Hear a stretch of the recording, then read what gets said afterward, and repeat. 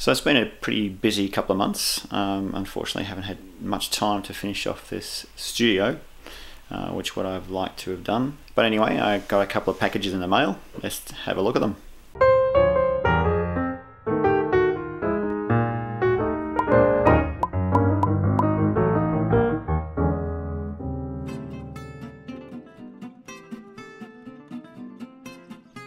So how was your day? Well, JLC PCB, man. Oh, Dad, where'd you go? Sorry, JLC PCB, man! Oh. Oh my stars! Oh, JLC PCB! Oh, Dad. JLC PCB! What? JLC PCB, man!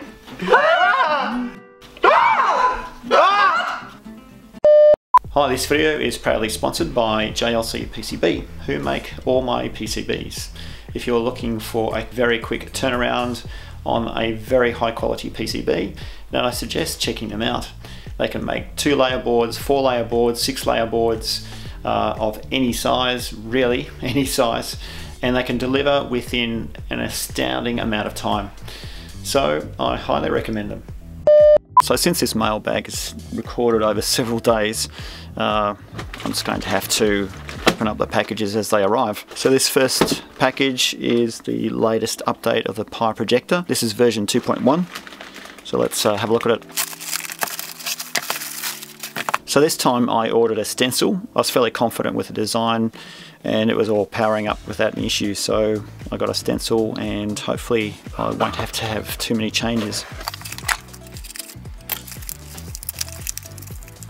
So version 2.1, I've had a few changes in it. I've put a small notch in the front of the PCB so when you're running the LiPo battery it can sit underneath and not stick out the front. I've also added in a jumper, which is roughly here, and what that does is it allows you to connect up to the DLP 2000 without having that top jumper. So you can desolder your power pin on the DLP 2000 and invert it around, then put a female header on this side and it'll just connect straight up, which would be nice, and not have to have a jumper on the top. I've also added a header for an external thermistor, so if you want to be able to check on the battery and not charge it if it gets too hot, you can do so. There's also a couple of problems with the previous version of the PCB. I had the DC jack connections around the wrong way, so I had to solder this sort of bodge wire in by hand.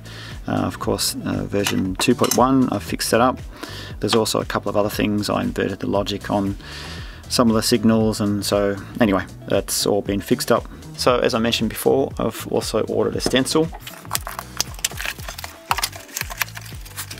So this time round I got it in a frame because one of my mates, Keen, has a proper frame jig where you can actually attach it to it and just make these in bulk.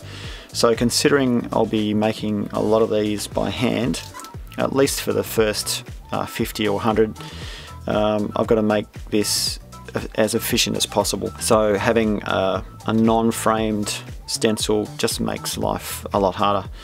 So when you're making PCBs like this up by hand, the most important thing is being able to reduce the amount of time that you spend on each individual bit of the process. The reason is 2 seconds here, 5 seconds there, 10 seconds there, it all adds up when you're doing 100 PCBs. And also you've got to make sure that you have a reliable process so you can repeat and test without any failures. So that's going to be another thing on my list of things to do, is to make up the next batch of PiProjector PCBs.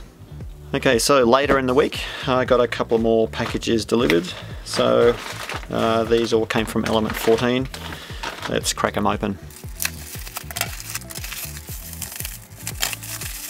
Okay, so these are some Weller tips for my Weller soldering iron that I bought some time ago. I've only just managed to get around to ordering some of these tips. Got 0.5 millimeter and 0.8 millimeters, some 0.2. I suspect these other ones might be the same. Yeah, so I ordered a 1.2 millimeter bent tip. Anyway, I needed a 1.2mm and a 0.8 and a 0.4mm soldering tip so I can actually do some surface mount soldering. So the soldering iron tip that comes with a unit is this massive tip, so of course I needed something smaller. Okay, so the next one.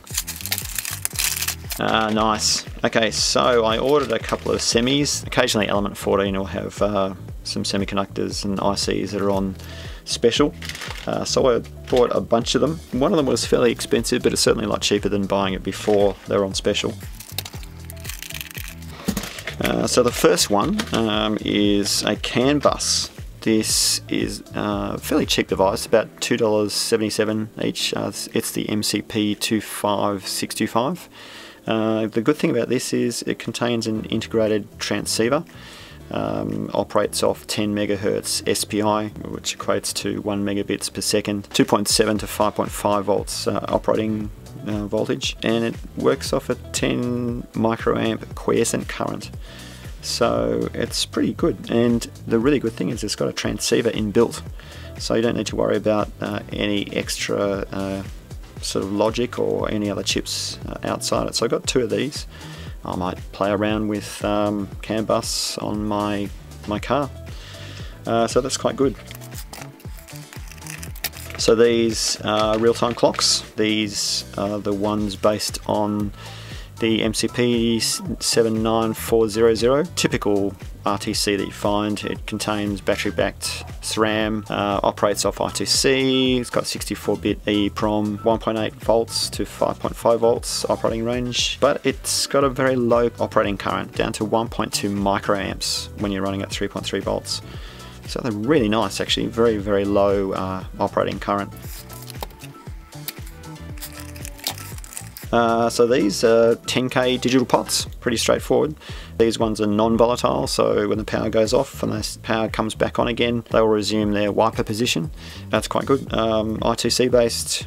They have an internal weak I2C pull-up, so you don't need to theoretically worry about I2C pull-ups, and they run off 2.7 to 5.5 volts, so they're quite good. Why did I get those? Well, I don't know why I got those. Thought they might come in handy for some project I might have. And these ones are the really nice ones. These ones are the ones that really were quite interesting. These are GMR angle sensors. GMR is Giant Magneto Resistance. So they're a GMR sensor. It's a TLE 5012BE1000 FUMA1, apparently. So what do GMRs do? They detect the orientation of a magnetic field. Traditionally what you'd do is you'd have one of these placed on a circuit board somewhere. You'd have a small magnet that can rotate and it detects an angle of rotation. These are really nice chips. They've got a little DSP inbuilt, so they can detect up to 0.01 degrees, which is really nice. A full 360 rotation down to 0.01 degrees. More accuracy than you'd probably ever want. It runs off 3 volts to 5.5 volts. But the downside, it uses an 8 megabit per second SSC interface, which is very similar to I2C, but not quite. So I have to probably just bit bash, more than likely. In fact, I think there's some libraries around for bit bashing. What did I have in mind for this? I was going to put these onto a pan tilt camera housing. So when I'm filming, I'll be able to just point it into a position and not have to manually do it. So that'd be nice. That's great. So what's next? Okay, so because they didn't have enough of them in stock at the time, this is just the angle sensor, some more angle sensors, more pots, what's this, CAN bus, and this one. These are a 24 key matrix touch sensor, operating off a fairly slow ITC, only 100 kilohertz. Runs off 1.8 to 5.5 volts with a 40 microamp operational current, which is pretty low.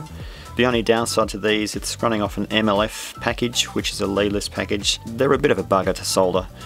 I can work around that. I've got some fairly small soldering tips now, so that's quite good. So they'll be quite good in my Uber video editing desk that I'm making.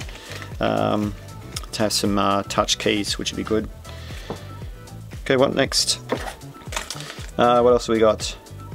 More digital pots. I've got a bunch of 10K digital pots. Even more digital pots. Well, there you go, just even more digital pots. And I got a bucket load of AntiStatic bags because I'll be shortly building out my Rev 2 of the PiProjector board. And oh, I need to find a PiProjector board. And so I'll be putting the PiProjectors into AntiStatic bags. They're a little bit big, probably a little bit too big than I'd hoped, but I couldn't find anything the right size, but that should be alright. It'll keep the Rev 2 PiProjectors nice and safe from AntiStatic, so that's good. So I got 400 of them. Hopefully I'll be able to sell 400 PiProjectors, but we'll see how it goes. So I'll be placing an order soon for once these initial run of PiProjectors work out. I'll be placing an order for about 200 of them. So I plan to make 200 of them in one big batch. I might even get a local PCB pick and place house to actually manufacture them for me. It'll be a lot more reliable that way, and me sitting there doing it by hand is going to be painful, and I've got other things to do as well, like make videos. Oh, and this arrived.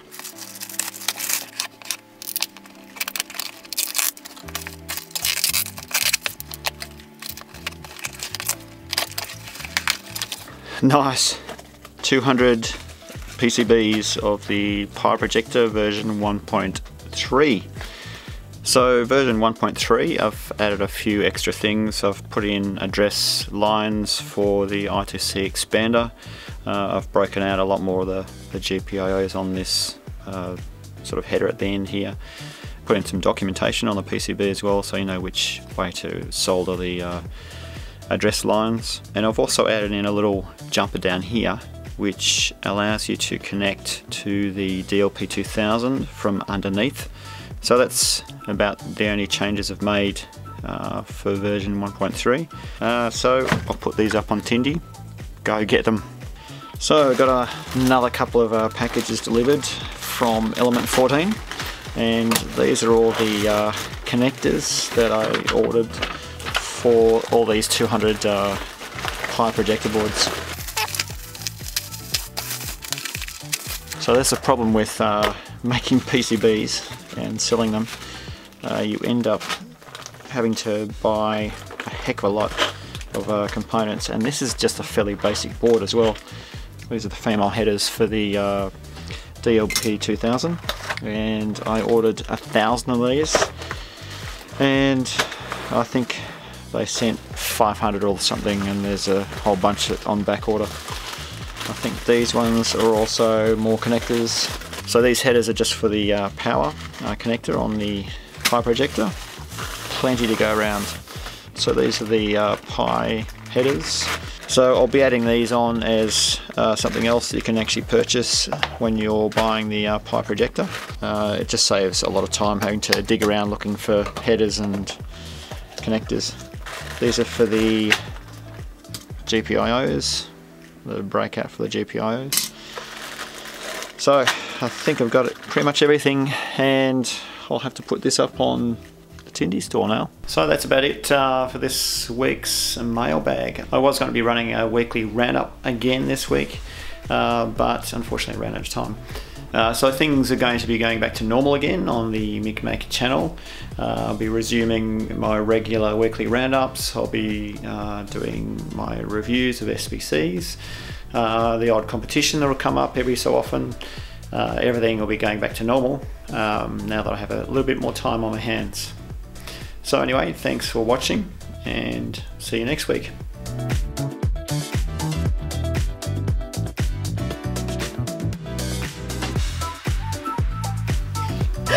JLC PCB, man!